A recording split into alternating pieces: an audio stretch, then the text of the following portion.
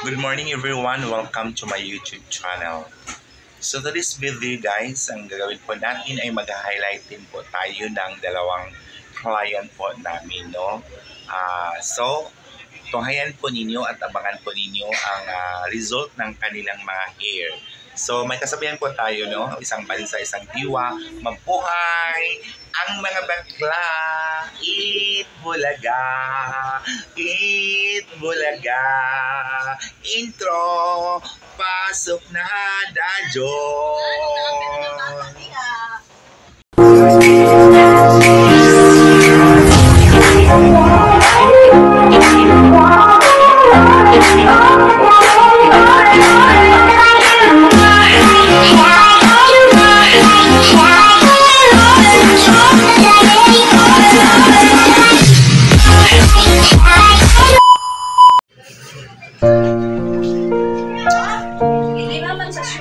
Buklay kung paano. Kaya mag-alala, hindi kasama mga mukha.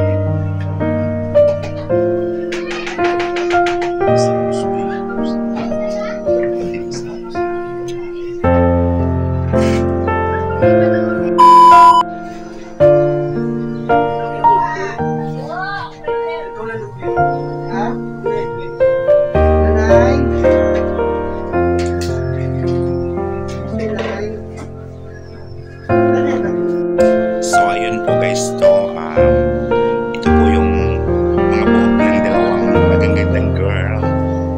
Ang gawin po nilang highlighter yung kanilang mga hair. Ayun po. So, kung bago lang po kayo sa aking channel, just subscribe and click and hit the bell icon at piliin po niyang all para update po kayo sa lahat ng aking mga videos.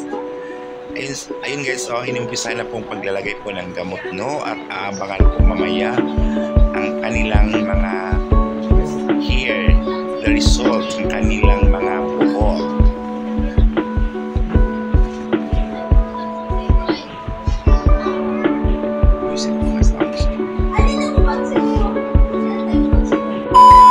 Guys, tumayan po ninyo ito for my reviews today. Today ay mag-highlighter na naman po kami guys. Yun po ang gumagawa po dito sa kabila ay si Ropami from Manila. Roparan pala. Dito naman sa kabila ay si Propaganda daw. Propaganda 2. Ayun. Puro sila nakadilaw guys.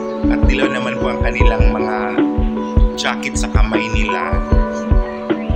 Ayun. So tunghayan po ninyo mamaya ang result po ng kanilang mga hair. Abangan po ninyo guys, no? And kung may tanong po kayo kung paano ginawa, just comment down to my chat box section para po mabigyan po natin ng solusyon.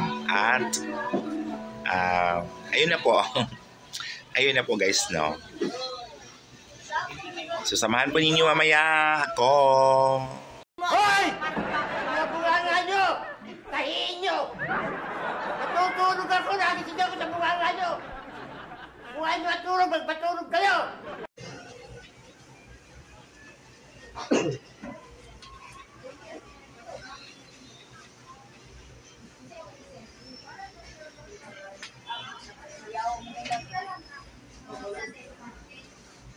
Yun po guys, no, yung ulit-ulit na naman. So habang ina-applyan po ng highlight din po ang kanilang mga hair, ayun, kailangan nakasisyon siya guys, no, at kailangan iwasan po guys maglalagay po ng gamot na hanggang 6 kasi po napaka-sensitive talaga yung highlight nito. So baka allergy po ang ating client. So kailangan talaga iwasan from scalp, 8 cm from the scalp. Ayun. So nakikita po ninyo yan ang pag-a-apply, no? From the bottom to top. Kailangan gagawin talaga yun guys, no? So kailangan lang po expert na po ang gagawa nito kasi napaka-sensitive talaga siya at hindi kailangan basta-basta basa lang po kayo mag-apply. So before that, the application of highlighted sa buhok at ina-analyze na talaga nila ang buhok kung pwede pa o hindi lagyan ng highlighting ang kanilang mga hair. Oo. So, sinasabi ko na kailangan talaga expert lang po ang gagawa nito guys, no? Kasi sensitive talaga ang mga anit natin, baka po may allergy po ang ating mga client. Ito po, oh.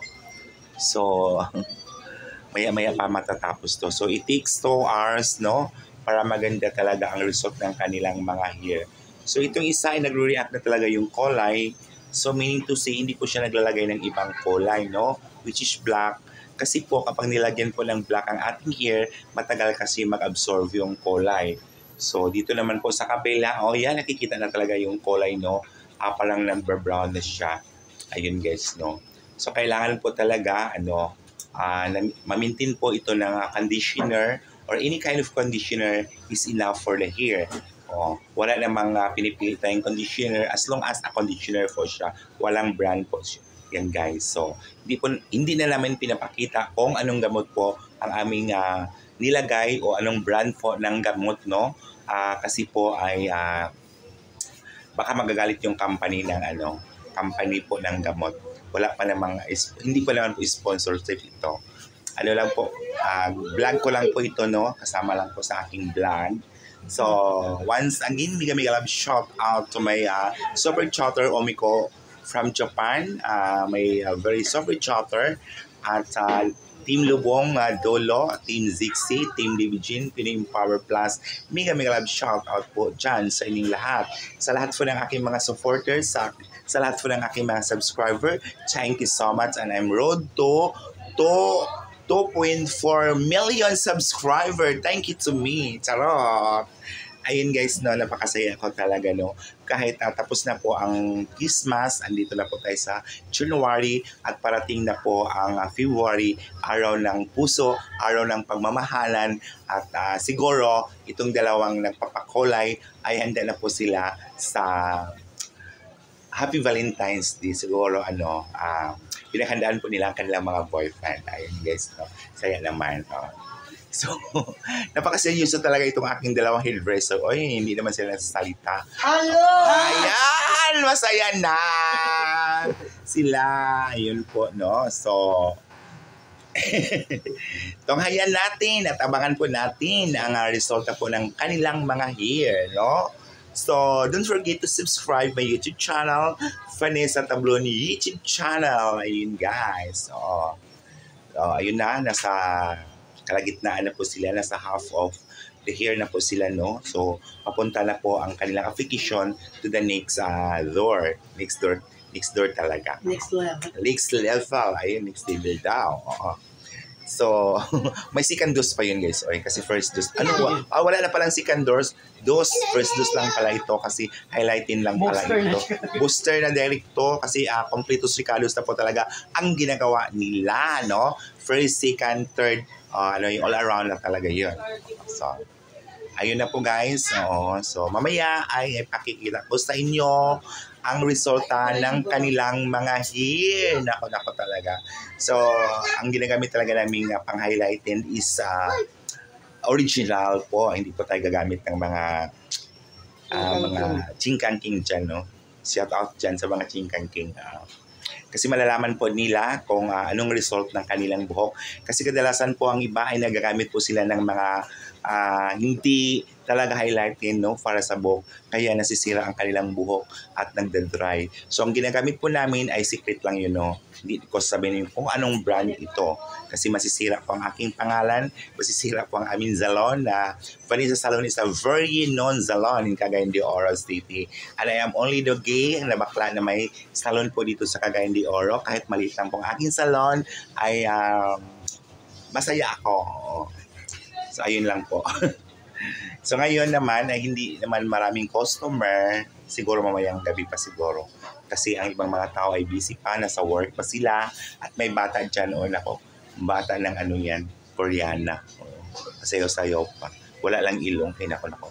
So thank you so much everyone at once again abangan po ninyo mamaya ang mga resulta po ng kanilang mga hair.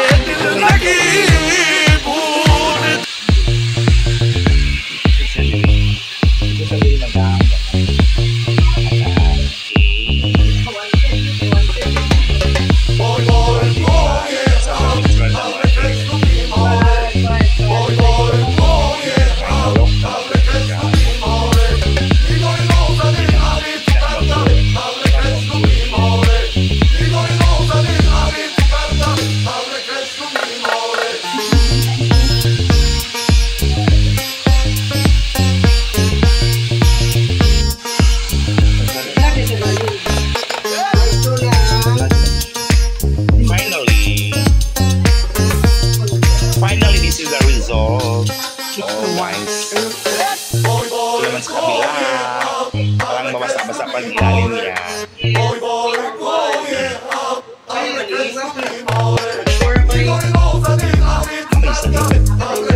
Kapit ba siya? Umalim na siya.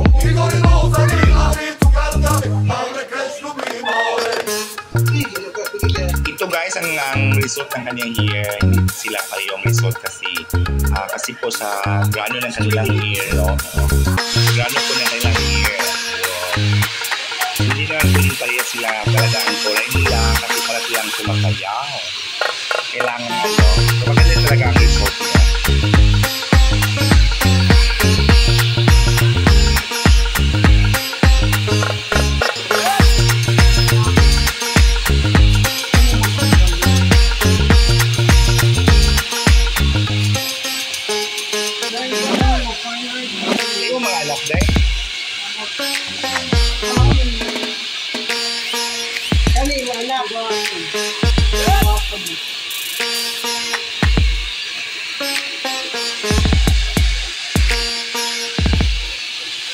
Kung ayaw mabuti na lang kasi ayaw mag-black ayaw din gusto black